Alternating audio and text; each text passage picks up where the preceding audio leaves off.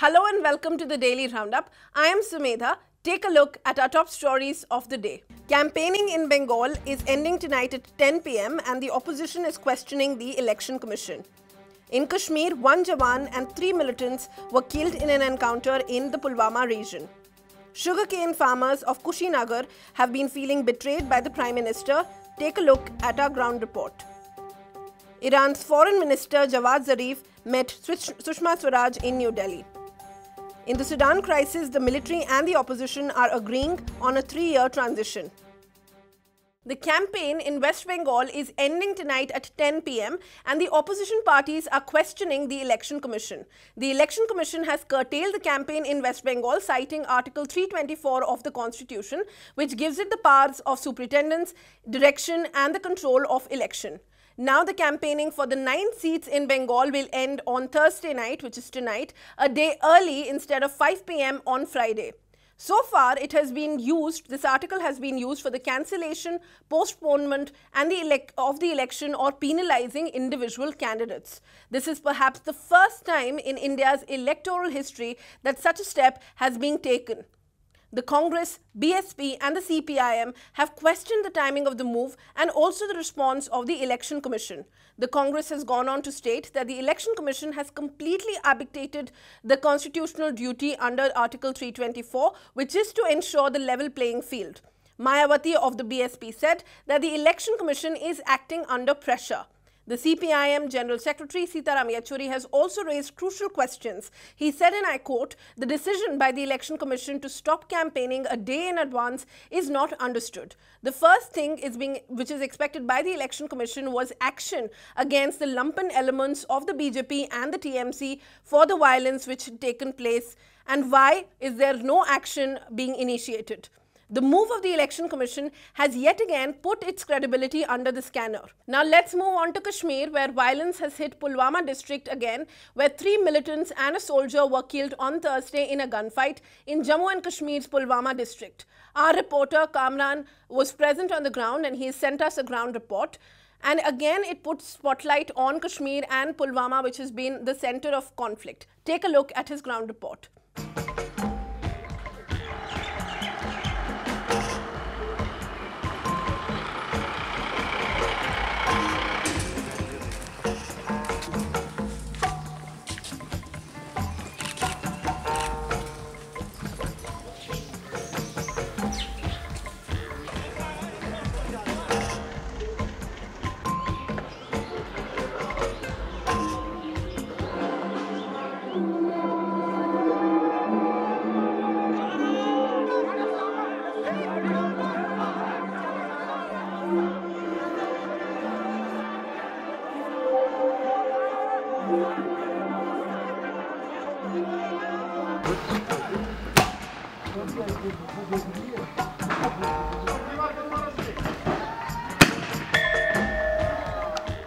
So in this election season, Pulwama is still remaining very, very sensitive, even as the Prime Minister, the BJP are making a very strong pitch for national security.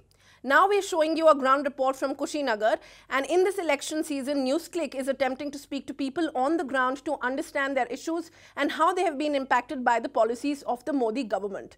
Our report from Kushinagar in Uttar Pradesh points out to how Narendra Modi had assured the sugarcane farmers of the region for improving their lives, but the promises were not fulfilled. The farmers are now crumbling under debt and having to cultivate alternative crops such as the turmeric. We spoke to a few farmers about the ongoing crisis, and let's watch what they have to say. लेकिन दिल्ली में बैठी हुई सरकार को और यहाँ से गए हुए मेहरबान को न इलाके की परवाह है, न जनता के भले की परवाह है, न विकास कैसे करें इसका कोई दिल दिमाग में सोचना है तो आपका भला कौन करेगा भाई? कौन करेगा आपका भला? देखिए 2014 के चुनाव में जब नरेंद्र मोदी जी कुशीनगर जनपद में आए थे चुनावी सभा करने के लिए, तो मोदी जी के बारे में जैसा हम लोग सुने थे कि किसानों के लिए बहुत कुछ करने वाले ये नेता हैं, तो एक उम्मीद जगी थी इस ज़िले के किसानों को। जो गन्ने की खेती हम छोड़ चुके थे, हल्दी और केली के खेती पे आ गए थे, वो मोदी जी के वादे से हम लोग को लगा कि यहाँ की बंद चीनी मिलें चलेंगी और किसानों का गन्ना जो जा चुका था वो गन्ने की खेती पुनः हम लोग करने के लायक अपने आप को मानने लगे और गन्ने की खेती हम पुनः करने भी लगे। आज स्थिति ये है कि गन्ना खेतों में पड़ा हुआ है, चीनी मिलें बंद हैं, किसानों की चीख सुनने के लिए कोई नहीं है। और मोदी जी ने कहा था कि हम मात्र 100 दिनों के अंदर पड़ौना की बंद चीनी मिल चलाएंगे। मोदी जी का ये वादा 5 साल बीत गया और ना ही चीनी मिल चली और ना ही हम लोग के गन्ने के मूल्य का निर्धारण हुआ, ना ही गन्ना गिराने की कोई व्यवस्था अब तक हुई। In our international section, Iran's Foreign Minister Javad Zarif visited New Delhi recently and met with the Indian Foreign Minister Sushma Swaraj in the backdrop of the US sanctions. Sushma Swaraj remained non-committed to any issue here, and she assured that the Iranian counterpart that the new government, which will be formed after the election, will take a decision on the issue, keeping in mind the commercial considerations, energy, security and economic interests. India, which is the third largest buyer of oil, has stopped buying Iranian oil since the beginning of the month under the US pressure. Trump administration had also withdrawn from the Joint Comprehensive Plan of Action, which is signed by Barack Obama with Iran in 2015. Britain, Germany, France, China and Russia are other signatories of the deal. Iran claims that the unilateral American action is illegal and taken under the influence of anti-Iranian forces in the region. Javad Zarif's visit was to seek assurances from India that it will defy the American sanctions and continue the oil trade. Now we're moving on to Sudan, where popular demonstrations in the state have been going on for months now, and there is a speculation for the announcement of a deal between the Transnational Military Council and the protesters for a while. However, nothing concrete has come out yet. And to discuss more about this, we have with us Abdul from our international desk. So Abdul, the demonstrations have been continuing for a while now. So what is the preliminary reason as to why the demonstrations are still on? The basic reason for the demonstration, which is going on for almost 6 months now, was primarily the Omar al-Bashir's military regime. People wanted a democratic regime, civilian-led regime, which was not there, and Omar al-Bashir was leading there for almost more than 2 decades. One. The second reason was immediate reason, which was primarily the economic distress which people were facing. Because of the increasing prices, because of the other economic hardships, people came on the streets and started demonstrating, which is continuing till now. Okay, and the TMC has also gone ahead to halt the negotiations yesterday. So why has that happened? The negotiations are going on for a month, almost a month now, primarily after the removal of Omar al-Bashir in the first week of April.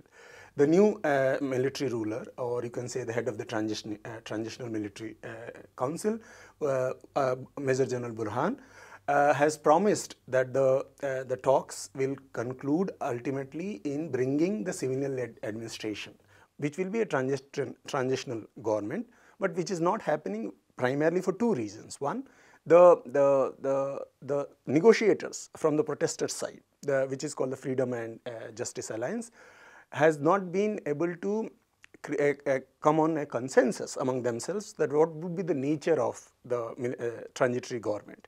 That there is a primary disagreement on who will lead the transitional government, and on that there was you can say there was the negotiations could not move forward. Okay.